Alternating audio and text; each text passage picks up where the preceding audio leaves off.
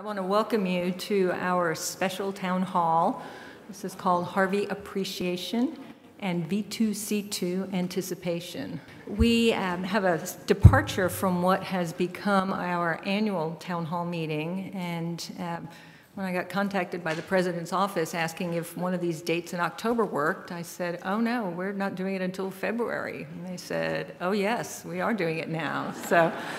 So we've had a whole lot going on. Can you believe it's been just 6 short weeks since we had that eclipse, and how much of life has happened in that time? And we've all been impacted directly or indirectly by the events of the past 6 weeks. Harvey is, most present to us, but there's been a lot else going on. So President Lebron has some things to say about that, as well as what we're doing moving forward with the new phase of our strategic plan. So I'd like to thank him for taking the time to come out and meet with us and share his thoughts. He will take questions at the end, so please have those in mind, and we'll pass a mic around so we can capture those. And so, without further ado, I'd like to welcome President Lebron. Well, good morning. That was pretty good for a first try. Anyways, Marie said I want to try to do three things this morning. First, talk a little bit about Harvey. I mean, I have to say, thinking back, I haven't begun a fall like this fall in many ways since 2001. If you look at the string of events, 3 extraordinary hurricanes, earthquakes in Mexico, and now this incredibly sad, unbelievable shooting in Las Vegas, that's just an extraordinarily not good way to begin a fall. There are a lot of people still suffering, even as we look around our campus and have fully recovered. There are many folks in our own community whose homes have been devastated, who are trying to still figure out how to recover from this. And of course, people in Florida and Puerto Rico and across Mexico and now in Las Vegas. And I think all of those folks deserve our concern, indeed our concern for our city and our country and the world at large. And that's part of what I think we need to do as a university, that whatever goes on out there in that world is something that deserves our attention. We don't live in a bubble in terms of our own folks, and we don't live in a bubble insofar as the world is concerned. As Marie indicated, I want to do 3 kind of things. I want to talk a little bit about the response to Harvey, fairly unwelcome visitor on our campus. I want to talk just very briefly about a couple sort of state of the university things, just a couple interesting statistics. And then I hope I'm going to spend most of the time before I get the hook. And don't worry, there is somebody out there whose job is to give me the hook. But that's really probably the main thing I'd like to do today. So I think, as Marie said, we began classes kind of in an ordinary year. We had an eclipse. The nice thing about an eclipse is kind of nobody denies the science behind the eclipse, right? We predict the eclipse comes. People were very excited. I was so disappointed not to be able to travel to the zone of totality. Just a little personal fact. The first time in my life I had significant amount of money to spend. Not hugely significant, but as a 13-year-old, it was pretty significant. The one thing I did was go out and buy the biggest telescope that I could afford. And so not to see the totality, but still it was exciting on this campus. The students were very excited. People were out in the academic quad looking at the eclipse. That seemed to be a great natural way to begin the year. And then less than, or about a week later, I guess less than a week later, we had another natural phenomenon that had a set of consequences, perhaps exacerbated by not natural things, but things that we had done as a city here in Houston. So here in Rice, I think what kind of makes us proud is we talk about our culture of care, we talk about our sense of being a community, and I think we really saw that in action. What I've sort of said to folks on a few occasions that for me, I judge our response by three criteria. The intelligence at which we think through the problems that we confront, the competence that we have in executing our response, and the compassion that we show to people who are injured or badly affected in some way. And I think on all of those, we have a lot to be proud of our community in terms of its response. This was managed by a crisis management team led by Kevin Kirby, Jerusha Akash, and Marilyn Miranda, really structuring a very broad-ranging response to the events on this campus. But I think the point of this slide is the range of people who participated in that response, who stepped up all across the campus, thinking through every issue, every kind of person who might have been affected. What are the services that we need on campus? How do we approach that? What can we learn from the people immediately who may be affected? It was really extraordinary. Particular shout out and thanks to the Ride Out team. Those were the folks who really stayed on the campus, many of whom sort of went home right before the hurricane and had a little bit of time with their families. And then it's hard during a crisis like that to be separated from your family. But they were on this campus taking care of everything that needed to be taken care of, whether it was feeding our students, making sure our cars got moved and were safe in the new garage, all kinds of things that occurred to protect people in anticipation of the storm, during the storm, and its immediate aftermath. And our students really stepped up. And they volunteered to do things on our campus when they need to be done. Unlike prior, I was here for Ike. How many folks were here for Ike? Yeah. So this was a different kind of storm, but in Ike, we had a couple little problems with the students. The students who thought it'd be cool to keep Valhalla operating during a hurricane. The students who thought a good place to watch a hurricane was the top of Sid Rich, right? These were not good ideas. The only problem we had during this hurricane was that our students wanted to leave the campus to volunteer before we wanted them to leave the campus. It's hard to complain about that too much, I have to say. They really stepped up. The Rice Harvey Action Team, managed by the Center for Civic Leadership and the Doerr Institute for New Leaders, they really matched people together with their needs, who went out, helped people remove debris from their homes, provide whatever other assistance they might. Faculty, staff, all pitched in, again, on our campus, for folks in our community, and for others across the city of Houston. Even our faculty stepped up. It's not ideal to leave a large number of 18 to 22-year-olds unoccupied for an extended period of time. And so the question was, what can we do? Of course, the folks in the rec center, in the library, all stepped up, as did some of our faculty, in trying to find things to engage our students actively. So what are we going to do going forward? The Rice Harvey Action Team is still trying to provide volunteer assistance to folks who need it throughout the city, an opportunity for students and others to continue to donate their time. As previously announced, the university has allocated $500,000 for research efforts that might help the city in its recovery in both the short and the long term, available to both students, faculty, and staff with ideas. The important work that I get to do is to work on acronyms.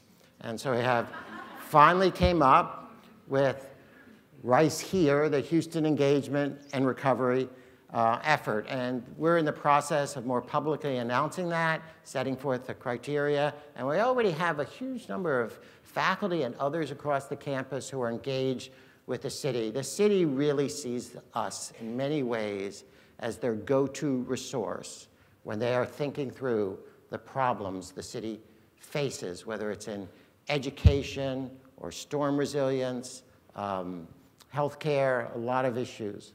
And those are some illustrations of some of the projects already being worked on. And then, of course, we have programs to help our employees and our students, some grants we have, just to provide a little bit of extra assistance as folks face the challenges ahead. And then I wanted to put in a little pitch. We're starting our United Way campaign, and I know many of you already donated, as we have, to the hurricane efforts, and we thank you for that. But there are a lot of needs in the city apart from the hurricane, and we're known as a community, as an institution, as a university that contributes to the city beyond our size in every respect. And so this is another opportunity to help those, not just those affected by the hurricane, but those who have needs that existed before the hurricane and will continue to exist after the hurricane. So briefly, just a couple things about the university. I want to focus a little bit on our student body and our group of staff as well. So this gives you a picture over from 2004, before the Vision for the Second Century, our sort of prior strategic plan. And you see what a dramatic change both in the number of applicants and where they're geographically distributed from. Increased more than twice. A nice 50% increase in applicants from Texas, but a more than 100% increase in applications from the US outside Texas, and an eightfold increase, almost eightfold increase in international applications. So the applicant pool is a good indication of what our footprint is. Where are we known across the country and the world? And that has dramatically changed. We've also become one of the most diverse institutions in the country, certainly like us. Again, a sense of how things have changed from the fall of 2004 to 2017. No majority in our undergraduate student body. It's an incredibly vibrant diversity, from 3% international to 12% international, roughly, in the student body. For those of us who have that daily contact with our student body, I think it's incredibly exciting. At the same time, we want to emphasize, that was the undergraduate student body, how important the graduate student body is to us. Having a graduate student body, and an excellent graduate student body, is what defines us as a university and not a college. And you'll see we become not quite 50-50, although the number of entering graduate students and the number of entering freshmen this year was almost precisely the same. That we were within one student. It was like 1,047, and I can't remember which was 1,047 and which was 1,048. If you compared us to the Ivy League, for example, range the 8 schools of the Ivy League in terms of percentage graduate students, we would be exactly in the middle of that. And so we become a very different university. It's important that we pay close attention to that. And you can see fairly dramatic growth over the last 12 years or so in almost every aspect of the program. About a 25% increase in doctoral students, but then a very dramatic growth in professional master's students. Again, we are a much more robust university, providing a much broader range of opportunity for students, and not just, of course, in degree programs, but also in non-degree programs, for example, through the Glasscock School. This is our MOOC enrollment. Now you'll see it hits a peak of 530,000 or so, seems to decline, but a lot of what's going on is not so much decline as focus. The MOOC, 2011, for some of you who remember back then, was the year of the MOOC. It turned out that free turns out not to be an ideal business model. And that was a great surprise to many folks. And so what we see in the organizations that we participate, more focus on learners who are investing in their education and completing their education, whereas the earlier statistics are mostly about students who at least dip their toe in the water. It was kind of having to register for a course in order to get the syllabus. And so it's a changing group of students, but we've had contact over these years with something like 2 million students. So that's, again, a very different picture. When you have one course that enrolls as many students as we have graduated in the entire history of Rice University, it tells you something about the changing opportunities that lie before us. This is a sense of growth of the faculty. fairly modest growth, about 9% growth of the tenure and tenure track faculty during this time, more substantial growth of non-tenure track faculty, although those tended to be in a few areas, in language instruction and writing instruction, particularly in the School of Social Sciences. But overall, some significant growth of our faculty.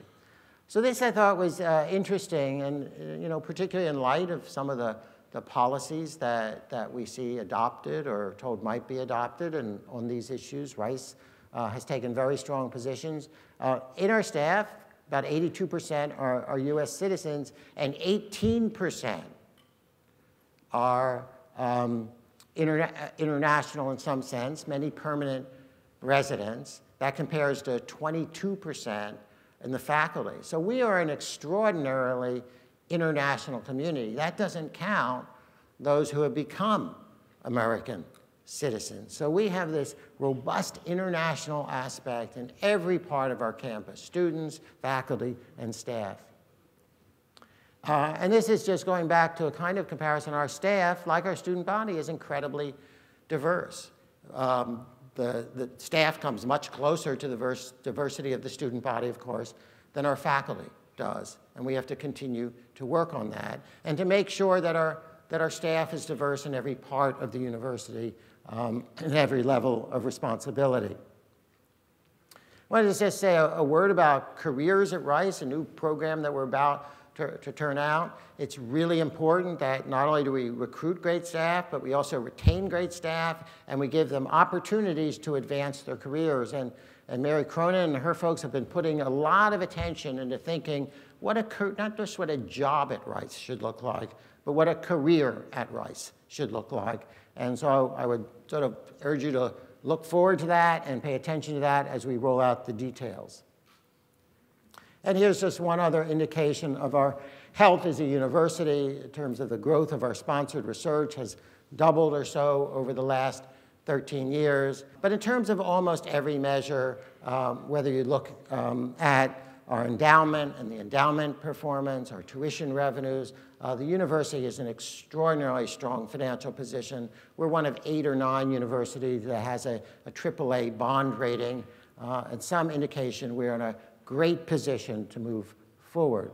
Capital projects, of course, the Moody Center for the Arts was opened, and under the leadership of Allison Weaver is off to an incredibly vibrant start. If you haven't been over there, there's a great art exhibit there now. The Brian Patterson Sports Performance Center, long awaited soccer and track facilities, and especially for our women athletes. I remember too long ago making a promise to some of our women athletes that we would build this facility. If you haven't seen it, it's worth seeing. It's exactly the right facility. And the Allen Center parking and office building, teaching lab renovations.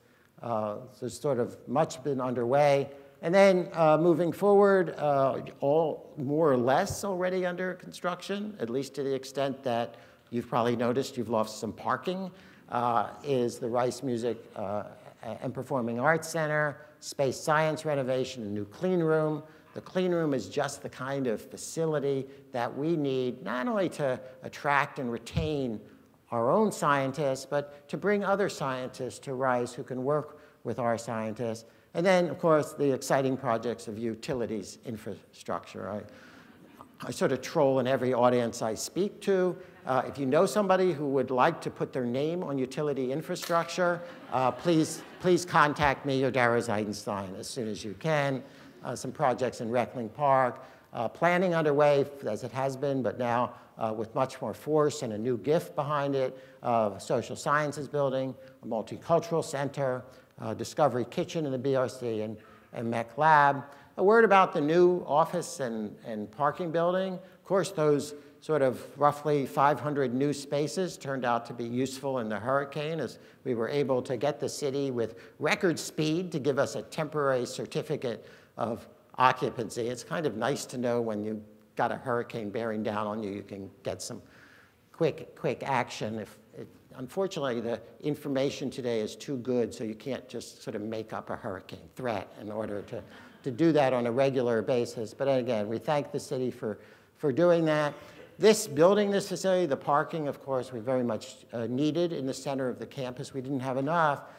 But building this building enables us to move back. They were going to be evicted anyway, the staff we had in the Memorial Hermann Tower. So they now have a great place, the Human Resources and others.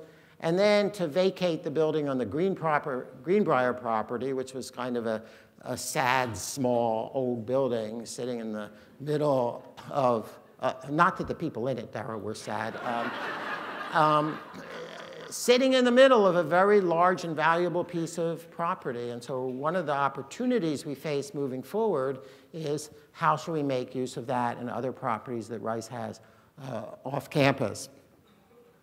And we have some new leaders here, our new vice president for enrollment, Yvonne Romero da Silva, who we recruited from the University of Pennsylvania, Reggie DeRoche, who we recruited from Georgia Tech, and Kathleen Canning from the University of Michigan, who will be arriving in January. It's also been a good year. I don't like to overemphasize rankings. Most of them are terribly flawed. There are a few that are more accurate.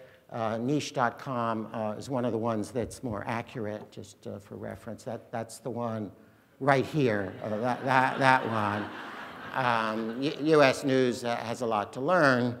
But this was a good year for us. Those are flawed, but I think the important point for us is how consistently well we are doing, not just in these overall rankings, but actually on things that are important, on the quality and commitment to teaching on our campus, in terms of the interaction among students from different socioeconomic, racial, and ethnic backgrounds, in terms of the quality of life, our #1 ranking from Princeton Review on the best quality of life.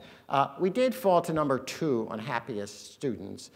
That's not entirely a bad thing. I remember the conversation I had a number of years ago with a student who'd been on the campus 2 weeks, and I was trying to convince that they should take advantage of an opportunity to study abroad, and their response was no, they weren't going to do that because they were just too happy here at Rice. I told the board we needed to rethink the happiness thing just a little bit, but all of you folks and our faculty serve our students incredibly well. So moving on to our strategic plan, vision for the second century, part 2, or second decade, V2C2. And we are releasing to the campus today, but behind password. And you might say, well, why are you releasing your strategic plan behind a password? You should have access to that at about 1 o'clock or so later today. And the answer is this is a draft plan.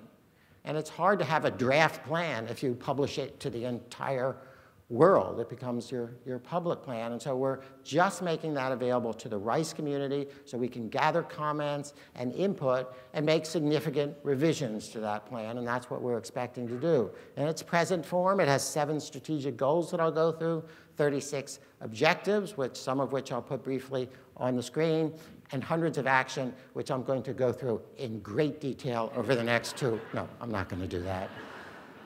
So just a brief recap, for those of you who might not have been here, some of the accomplishments of the vision for the second century.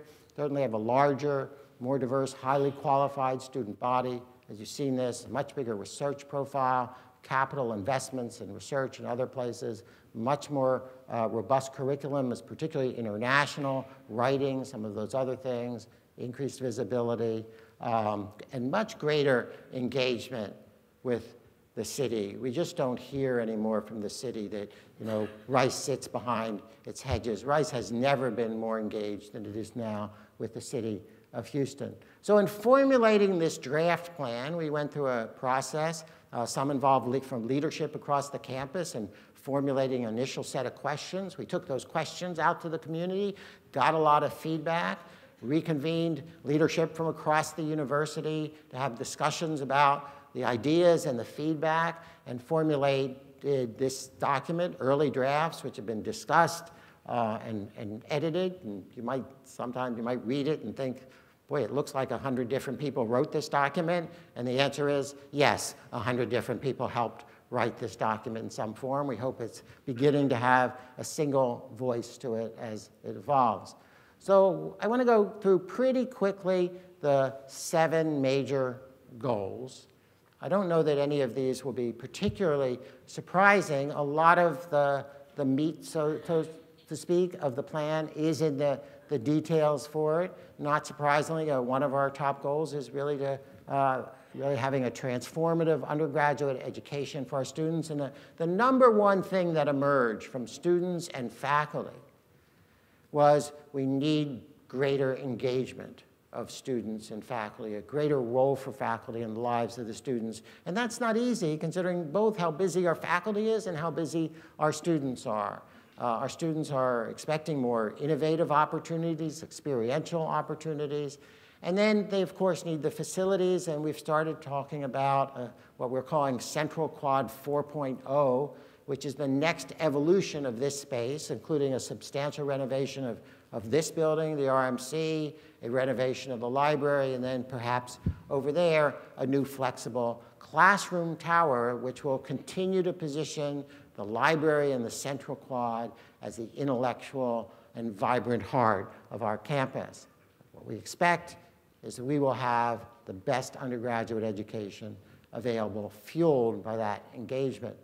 And then we must build internationally preeminent graduate and PhD programs. That starts with recruiting the best possible students, identifying them, not being passive about that, but really going after the best students, strategically raising the quality of the programs that have, at least in the next few years, the most promise to achieve international preeminence.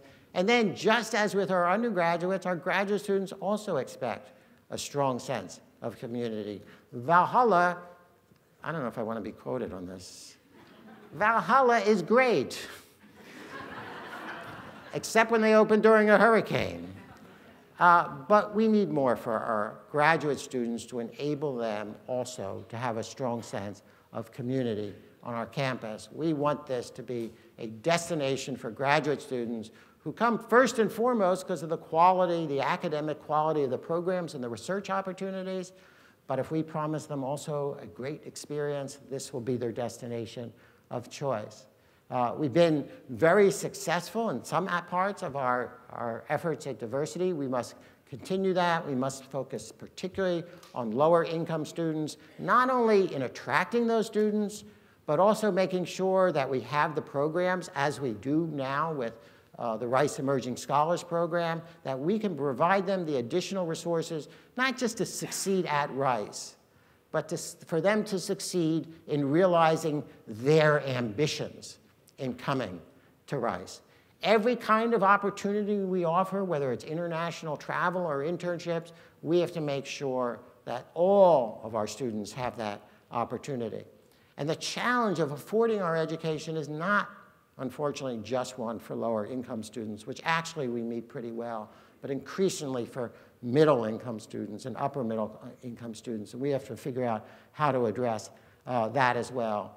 And of course, the diversity and inclusiveness doesn't just stop with our student body, but extends to our faculty and our staff to create an environment that all feel is welcoming to our students. We must build the faculty strategically. We can't sort of build in everything simultaneously. Because we're small, we need to promote collaboration across the faculty. And I think we heard a lot about really wanting to make Rice an academic destination for people to come to. And that means that we have to have the support and the facilities to do that. That doesn't necessarily mean building new facilities, but it does mean that every time we build something, we have to ask the question, how does this serve the larger campus community? For example, in the Music and Performing Arts Center, we've had discussions from the very beginning about how that facility can serve the community broadly in theater as an ideal venue when we bring distinguished speakers to the campus. There'll be no better venue than that facility, up to about 600 people for bringing speakers to Rice. And we have to, as we did in the past, enhance our research achievement and reputation. We've talked about, just kind of as a discussion point to start with, prospect of doubling our research funding over the next decade. recognizing, of course, that research productivity across the university is not always measured by research funding. It's certainly measured in significant part in that way in science and engineering, but it's certainly not in the humanities, and there we look for other measures of research output and visibility. Increasing our postdoctoral programs is also essential to that. And then we ought to identify a few global challenges where Rice can make a very distinctive contribution. And we want to continue to engage Houston. This, as I said, has been a very successful part of the V2C. We think we're positioned now to contribute and learn from Houston at an entirely new level, particularly with the addition of the Kinder Institute, the Baker Institute's engagement in many different ways across the School of Social Sciences, the School of Architecture. We have an opportunity to really help shape the future of Houston, and that ought to be what our ambition is. One of the things I like to say about Rice is that we are a small university in a big city that's treated like a big university in a small city. We have to earn that recognition every year by contributing to our city and making a real difference to it. And we have to make use of the city by making it an opportunity for all of our students. And we need to extend Rice's reach and impact. And when we thought about that issue 12 years ago, we thought about it a lot in terms of having to expand the number of students on our campus. And we grew from about 2,900, I think, undergraduates or so to 3,800 undergraduates on our campus. We grew our graduate programs actually by an even greater percentage. We're now in a different age in which there are other ways to think about building our footprint, particularly digitally, through a global presence, activating our alumni. But if we're to continue to succeed, we have to succeed on a global stage. And I believe we can continue to do that without necessarily significantly increasing the number of students on our campus here in Houston. Now, part of this process has not been just to build those larger planks, but to begin to search for some signature efforts that we would invest in over the next decade, over the next 5 or 10 years. And the next couple slides just have a few examples of that.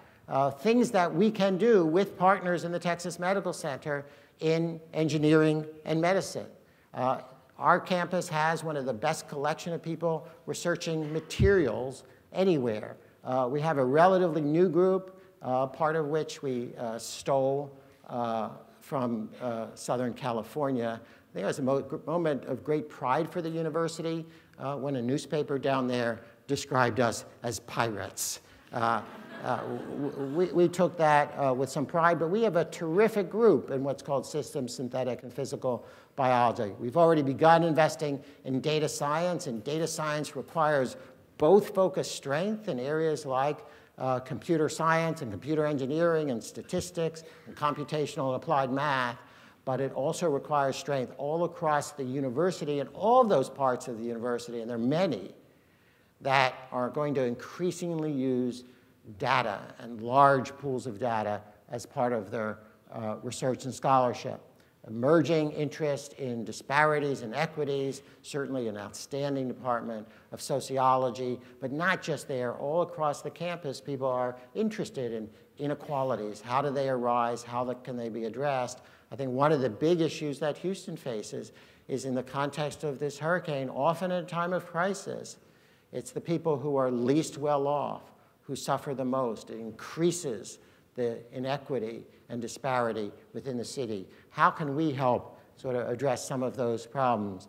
Earth, energy, and the environment, if you're not reminded of that importance by 3 hurricanes, I don't know what will remind you of the importance of that. The School of Social Science, again, have developed an effort in data-driven social policy analysis. I've talked a little bit about this idea of Central Quad 4.0, new engagements for Houston, which may make use of not just the property on Greenbrier to describe, but a property next to the Bioscience Research Collaborative, we purchased last year and some property we may acquire in the very near future. Off-campus properties that give us an opportunity to think, how can we use those both to advance Houston and advance Rice and build the two of us together? How do we make a contribution to making Houston a real model city of the future? And of course, global health, particularly as exemplified by Professor Rebecca Richards Cortum, now one of 4 finalists for the MacArthur 100 and Change Award. Most people would not describe $100 million as change, but it can certainly fuel change. And to be the only university actually represented among those finalists, and indeed among the 8 semifinalists, is truly extraordinary. So what lies ahead? So today, again, this V2C2 draft will be distributed to the entire community. Over the next almost 3 weeks, we'll be looking for online feedback. We'll be engaging in conversations across the campus for the next roughly 2 months and present it after redrafting in light of all those comments for the board for approval in the December-January timeframe. What will it take to be successful in our ambitions? Of course, we'll need a very successful fundraising effort, a capital campaign we envision, roughly speaking, for the next 8 years. Haven't set a final number for that. But we're also going to have to look for ways to increase revenues in other ways, perhaps through new degree programs, new online programs. We are going to have to reallocate some of our effort and resources to do new things. We may have to change some aspects of how the university is organized, and we need to build new partnerships, both internally and externally. Those are all the things we need to do to realize Lovett's original statement that in everything we set no upper limit. And what that requires is that every stage of the existence of our university, we need to raise the bar. And that's what we seek to do with a new vision for our university, to raise that bar once more, to get beyond where we ever thought we'd be able to go. Thank you all very, very much.